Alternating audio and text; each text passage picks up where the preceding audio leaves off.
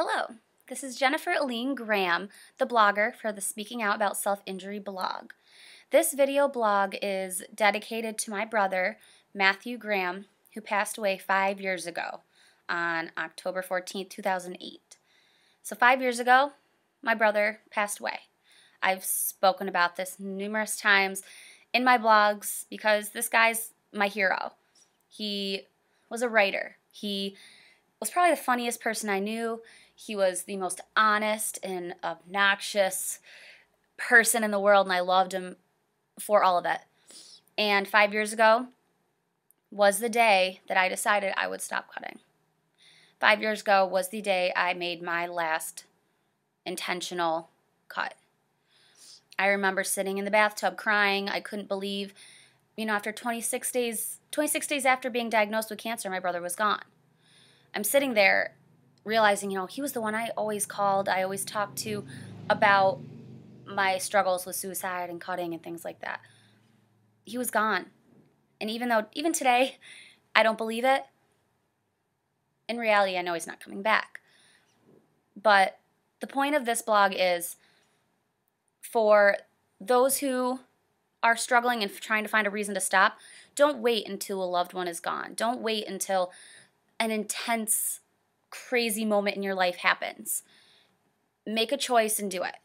Sadly, I used my brother's death to be the trigger to what made me stop cutting. And it's cool to know a date that 5 years ago I stopped cutting, but the thing is that it's also surrounded by a really negative and upsetting time in my life. So it kind of goes back and forth. I'm happy I stopped. I'm upset he's gone. However, my brother would be proud that I stopped, that I don't do that anymore. I don't use that as a coping skill. He knows that it's tough, that every day it's tough, that it's not an easy addiction to get over. And he knows that from when I talk to him. I just recently found a letter that I sent him in 2004 when I was 16, talking about when I had just been diagnosed with depression and had to go to counseling and was self-harming. And I mentioned it to him in that letter, and it brought me back to realizing, wow, I really trusted this guy, and now he's looking at me and trusting me to not go back and not self-harm, and I've been that way for 5 years. So I'm telling you guys, don't wait until something happens in your life to make you stop. I stopped because I knew it wasn't safe, I knew it wasn't worth it, and I need to focus on other things, not my arms. And my brother would be proud.